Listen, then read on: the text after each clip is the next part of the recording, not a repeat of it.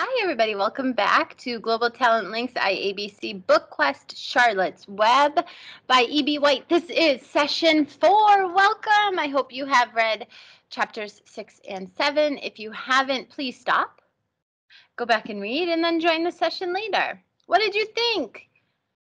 Give yourself a few minutes to do the wheel decide. All explorers report. What did you think about what the sheep told Wilbur?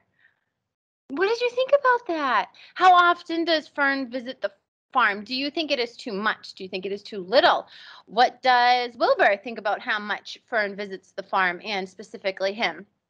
And who is the newest member of the farm? What do you think about that? Chapter 6, it is the beginning of summer, and the days are warm and they are long. I love summer. I'm not sure if anybody else favorites summer over every other season, but I do. Fern visits the farm often, and the animals are starting to enjoy her visits. Think about that, right? Wouldn't you love somebody like Fern to visit you every day or every other day as often as she does? The goose's egg hatches. Templeton takes the one egg that won't hatch. What does this say about Templeton?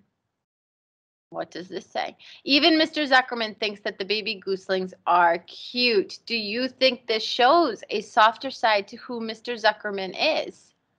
Why don't you think he shows that side more often? Can he show that side of himself more often or no? Chapter 7, Wilbur has been enjoying his daily routines and 3 meals a day. Nice.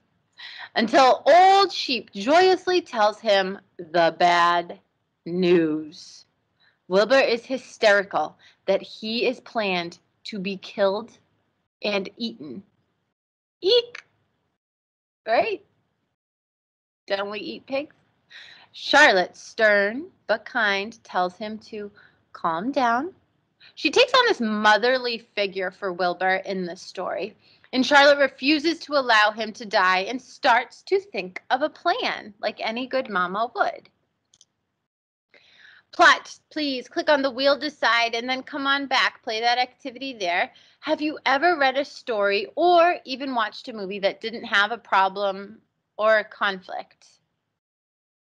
Take that question a little bit further. Do you think that would be a successful story or movie if there was no conflict in it?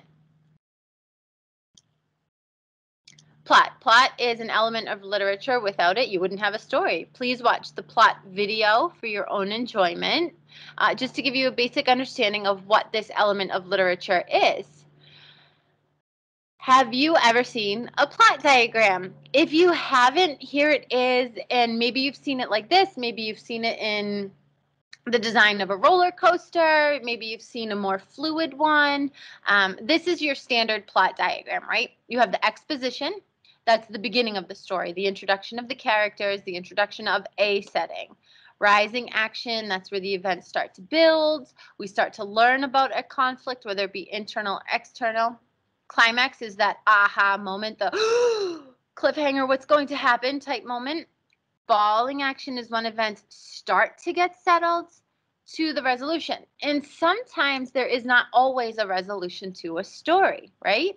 Here are your definitions for you as well. Breakout. What are we on? Chapter 7. You've ended chapter 7. Where in the plot diagram are we?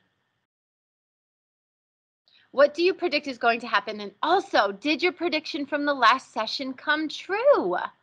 I hope so. And if not, where did you go wrong?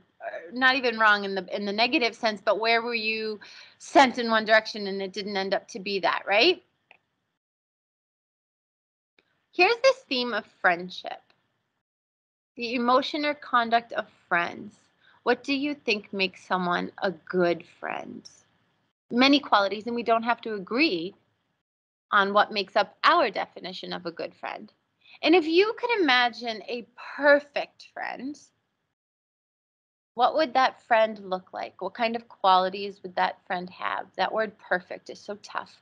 What would a perfect friend be to you? And remember, a perfect friend to you might not be a perfect friend to me or to your own friends, right? That's what makes it personal.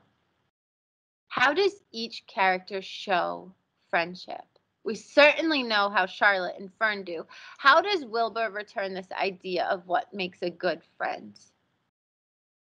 Start to internalize, reflect upon who you are as a friend.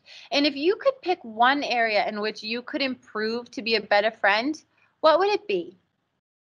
For me, it would be getting back to people, right? Sometimes I feel like my life day to day, day in and day out is so hectic that I forget to just reach out and say, "How are you? What's going on? How has it been? It's been so long." I know I could improve on that as a person, as a friend. A friend is kind, a friend is loyal, a friend is honest, and a friend has to be honest to me, right? Not always telling their truth, but telling me my truth, sort of checking me a little bit. A friend is accepting. No matter my flaws, a good friend to me loves me in spite of my flaws. A friend shows respect to me, to my husband, to my kids, to our property, to our things, to our choices in life. And friends shouldn't put pressure on one another. Some vocab words for you to take a look at. You have interlude, which is an intervening period of time.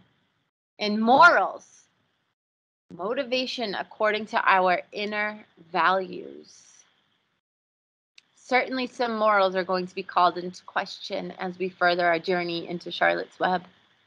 Share with your group one thing you have learned during this session and tell your group what you think is going to happen in the upcoming chapters. Remember, I love the idea of predicting and seeing if my predictions come true or not. As always, here's some optional team chat topics. 1, who do you think is a better friend to Wilbur, Fern or Charlotte? Do you think Charlotte can save Wilbur? Can an itty bitty spider save a pig? And share with the group about one of your friends. Tell us about your friendships, a way to connect with one another.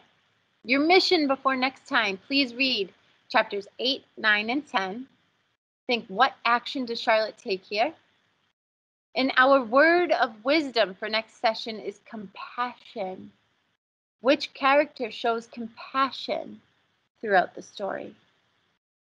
As always, reach out for questions, comments, or concerns. Ladies and gentlemen, have an amazing day, and we'll see you next time.